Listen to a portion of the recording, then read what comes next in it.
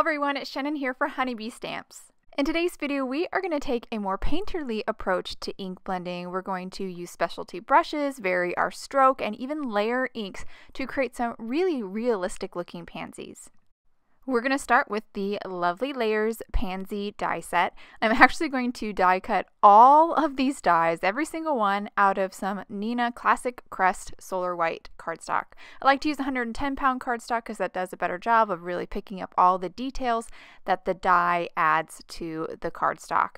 Now I'm ready to start ink blending. I've got the first 4 layers for the largest flower. I'm going to start with the smallest one here, and I'm going to ink blend a little bit of mustard seed at the center. I'm using this specialty blending brush. This is a shader brush from Waffle Flower Crafts. It's just a smaller round brush, and it's just to make it a little easier to get into some of these tighter spots. I'm going to also use this mustard seed at the center of this next layer of the pansy, and just ink blend kind of a gradation where it's darker in the center and gets kind of lighter yellow as I work my way out. Now that I finished with the mustard seed, I'm going to move on to Ripe Persimmon, and again with that shader one brush, that round small brush, just add a little bit of that Ripe Persimmon to the top of that first layer. Now we're going to move on to the petals. I have Shaded Lilac here. I'm just going to ink blend on the outside of all of these petals, kind of ink blend all the way up to the yellow with this beautiful kind of periwinkle color.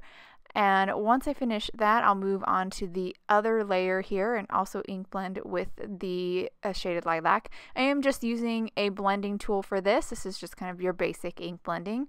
Once I finish with that Shaded Lilac, we are going to grab some Wilted Violet and then that shader one brush again, that round one, and just add a little bit of this Wilted Violet to the very edges, the very tips of these petals.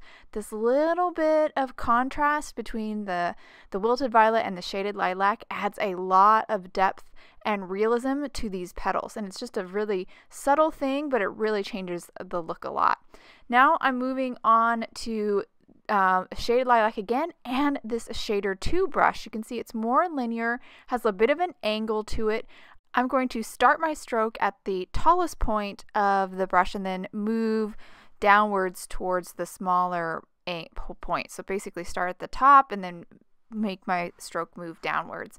And I'm following along the detail lines that were created by the die on the petals, and that's where I'm deciding to add these, well, basically these shadows that make the petal look really ruffly and really pretty. I'm going to repeat this on the smaller one, the smaller petal layer as well. And now we're going to move on to Wilted Violet, and with this same shader brush, Shader Brush 2, we're going to add a little bit of this Wilted Violet, which is darker, just to the very edge of those areas that I highlighted, or I added a shadow, I should say, with the Wilted Violet, just a little bit at the very edge of those folds, and that's just going to make it pop even a little bit more, those little folds that we kind of created. And I'll finish up this layer, and then we will be done with our 2 top layers for our large flower. Now I'm going to move on to our next 2 layers. These are kind of the back layers. I'm going to start with Seedless Preserves and ink blend over this petal really quickly with this maroon kind of color. I'm going to ink blend at the top one too. I'm focusing ink blending the areas that have the actual details, the kind of scored lines that the die creates, because those are the ones, that's the areas that's visible. Now I moved on to Wilted Violet, and I'm ink blending right over that Seedless Preserve, and that kind of creates a new ink color, just more kind of warmy Wilted Violet, which I really like. Now I'm moving on to Dusty Concord, which is a darker purple, and with that shader one brush, that round small blending brush, I'm just adding a little bit of this Dusty Concord at the very edges of the petals, just making them a little darker at the tips.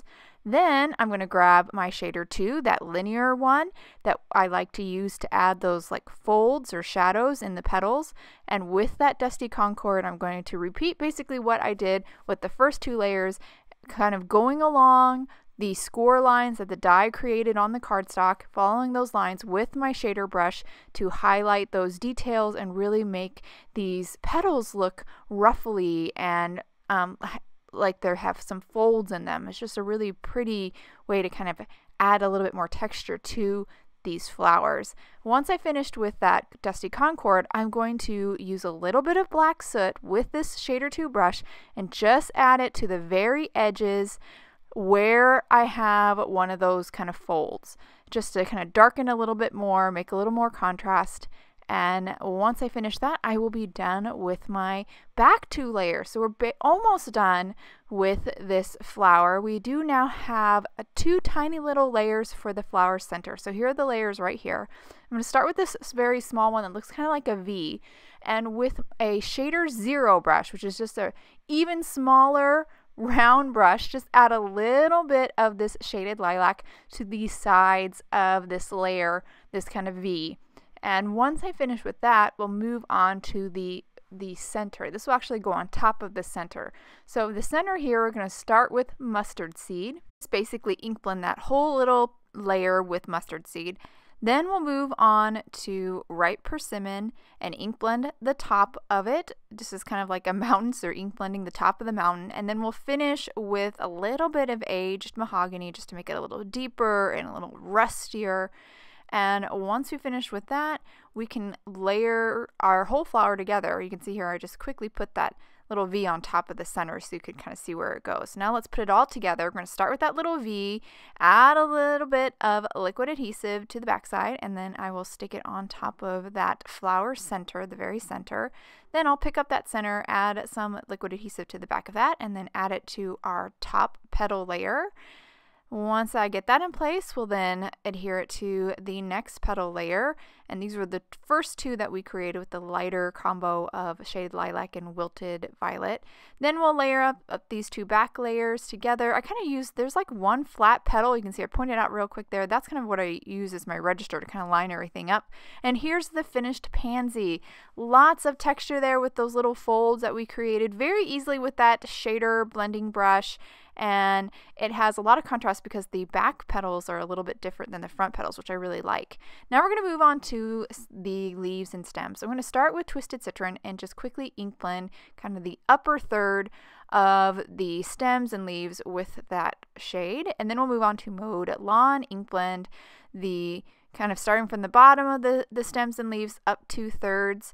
And once we finish with that, we'll do an even darker green, which is Pine Needles, and ink blend the bottom third with that really dark green color. And then we're going to add some details. So I'm going to grab my Shader 2 brush, that linear brush, and with Mowed Lawn, I'm going to start to highlight the veins in the leaf here. So I'm going along with those score lines that the die created on this leaf, following along with my blending or my shader brush and just highlighting or those score lines, just drawing attention to them by making them a little bit darker. Then once I finish with Mowed Lawn, I did the lower third with more Pine Needles. I couldn't do Mowed Lawn on that portion because it was already pretty dark from the Pine Needles blend at the beginning. So basically I repeated this for the second petal, just added those lines with the shader brush with Mowed Lawn and Pine Needles, and now I'm taking a little bit of Mowed Lawn and highlighting some of the folds in the stems. And then I'm going to grab black soot because I want even more contrast. Add a little bit of this black soot to the very bottom of the leaves and stems just to make it even darker. And then we're going to finish with a little aged mahogany. I have a little bit left in this shader brush. And I'm just going to add a little bit to the edges of the leaves here and there. This red will kind of muddy that Twisted Citron a little bit. Just kind of tone down that bright green and make it look a little bit more realistic, I think, by just kind of, you know, varying that green a little bit more.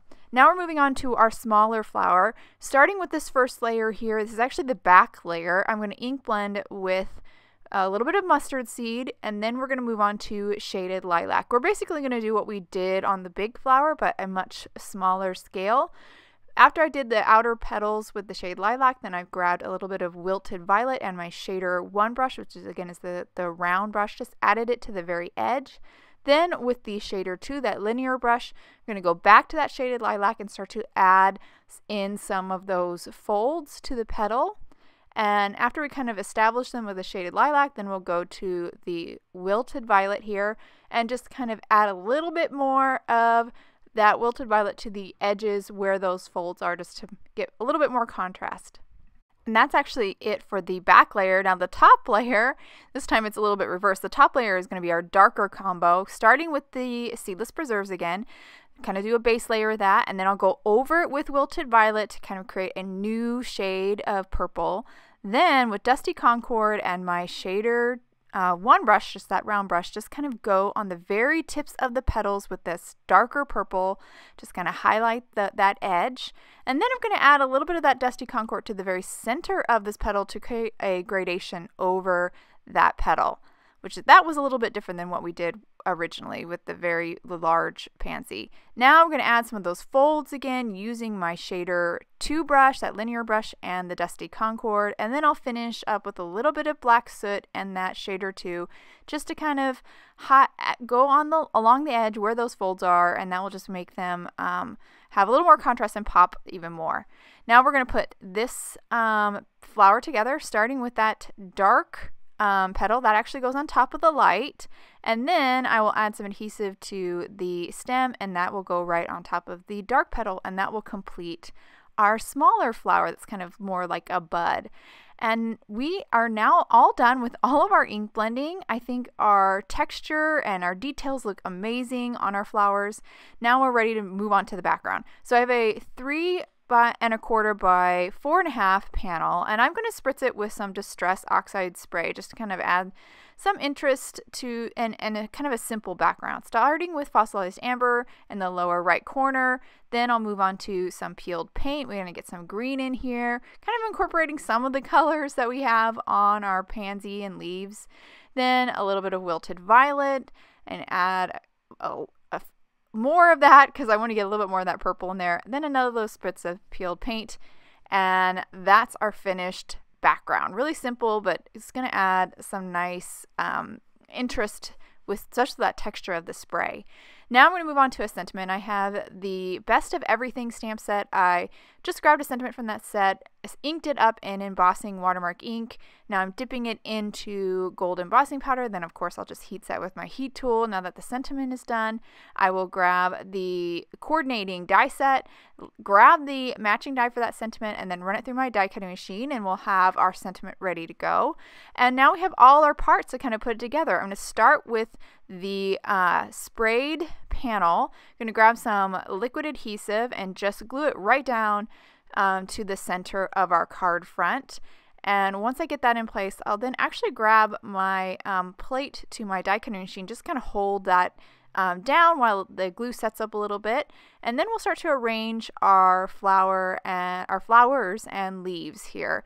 And once I get all of these die cuts the way I want, then I'll grab a piece of press and seal, place it over them, and then pick them all up in that arrangement. So just pick it up here, flip it over, and then I'm going to start to add some foam adhesive to the backside so I can pop these die cuts up. And I do even add foam adhesive to the very small kind of spindly parts of these stems and leaves because I want to put my sentiment over there, and so I did want to make sure I had them supported as well. So I removed the backing, stuck the die cuts down, then removed the press and seal. Now I'm going to grab the negative that I die cut the sentiment out of, pop the die cuts back in, use a piece of press and seal to kind of press over those die cuts, and then I'll carefully remove that negative away, and now my sentiment is perfectly straight.